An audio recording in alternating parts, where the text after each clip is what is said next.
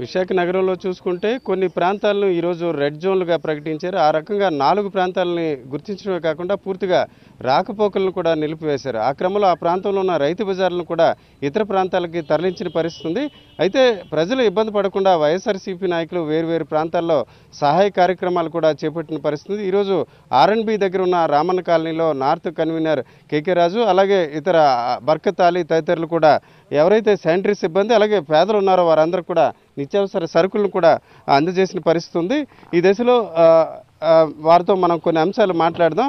ఈరోజు కరోనా మహమ్మారిని నిర్మూలించడం కోసం ఆంధ్రప్రదేశ్ రాష్ట్రంలో గౌరవ ముఖ్యమంత్రి వర్యులు శ్రీ వైఎస్ జగన్మోహన్ రెడ్డి గారి ఆదేశాల మేరకు ఇక్కడున్న అన్ని వ్యవస్థలు కూడా డాక్టర్లు కానీ, ఆరోగ్య శాఖ కానీ, పోలీసులు కానీ, వార్డు వాలంటీర్లు కానీ, వార్డు సచివాలయ ఎంప్లాయీస్ కానీ, ముఖ్యంగా విశాఖపట్నంలో ఉన్న జీవీఎంసీ అధికారులు కానీ చేసిన ఏర్పాట్ల విషయంలో, తీసుకుంటున్న చర్యల విషయంలో విశాఖపట్నం నగరంలో ఉన్న ప్రజలందరూ కూడా పూర్తి సంతృప్తితో ఉండటంతో పాటు పూర్తిగా ప్రభుత్వ ఆదేశాలను, ప్రభుత్వ నిబంధనలను తూచా తప్పకుండా పాటించే విధంగా ఈరోజు ప్రజలందరూ కూడా సహకరిస్తున్నారు.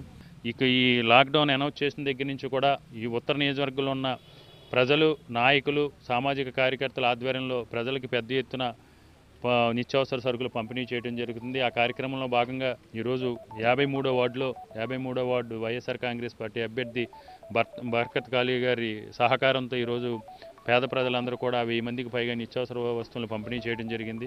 ఈ కార్యక్రమంలో పాల్గొన్న జిఎన్ శ్రీధర్ గారికి, నాయకులకి అందరికీ కృతజ్ఞత తెలుపుతూ మనందరం కూడా గౌరవ ముఖ్యమంత్రి గారి నేను సాయంత్రం ఏదైతే చెప్పారో మన ఐక్యతను చాటే విధంగా ఈరోజు సాయంత్రం 9 గంటల ప్రతి ఒక్కరూ కూడా దీపాలను వెలిగించి, దీపాలు, కొవ్వొత్తులైతే కొవ్వులించి మన ఐక్యతను చాటి ఈ కరోనా వైరస్ని మనం పారదోలే విధంగా మీ అందరి పూర్తి సహాయ సహకారాలు ప్రభుత్వానికి ఉండాలని, అదేవిధంగా ఈరోజు కరోనా వైరస్ వ్యాప్తి చెందకుండా ఆహర్నిశలో కష్టపడుతున్న డాక్టర్లు కానీ, పోలీస్ సిబ్బంది కానీ, వార్డు వాలంటీర్లు కానీ, గ్రామ సచివాలయాలు అందరూ కూడా హృదయపూర్వక నమస్కారాలు తెలియజేసుకుంటూ మనందరం కలిసిమెలిసి ఐక్యంగా ఈ మహమ్మారిని పారదోలే వరకు కూడా మనందరూ కూడా స్వీయ క్రమశిక్షణతో ఉండాలని ప్రజలను విజ్ఞప్తి చేస్తున్నాం.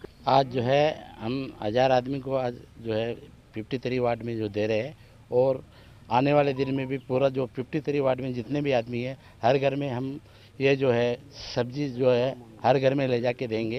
हमारे जो 53 वार्ड में जितने भी घर है सब जो आप लोग घर में रहिए, हम आपके घर में लाके हम हमारे जो है कन्वीनर साहब जो बोले हैं हर घर में ले जाके देने के लिए बोला है।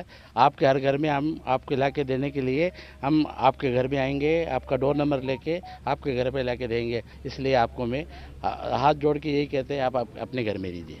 ఈరోజు చూసుకుంటే విశాఖలోని వేరువేరు ప్రాంతాల్లో ప్రభుత్వం సహాయం అందించినప్పుడు కూడా వైఎస్ఆర్సీపీ నాయకులు ప్రజలకు ఏదైతే అవసరం ఉంటాయో నిత్యావసర వస్తువులతో పాటు ఈరోజు కాయగూరలు కూడా పంపిణీ చేస్తున్నారు. ఈరోజు చూసుకుంటే బర్కత్ అలీతో పాటు రొయ్య వెంకటరమణ, అలాగే శంకర్రావు మురళీనగర్లోనే, అలాగే వావులపల్లి ప్రసాద్ కూడా వేరువేరు ప్రాంతాల్లో ఈరోజు సహాయం చేస్తున్నారు.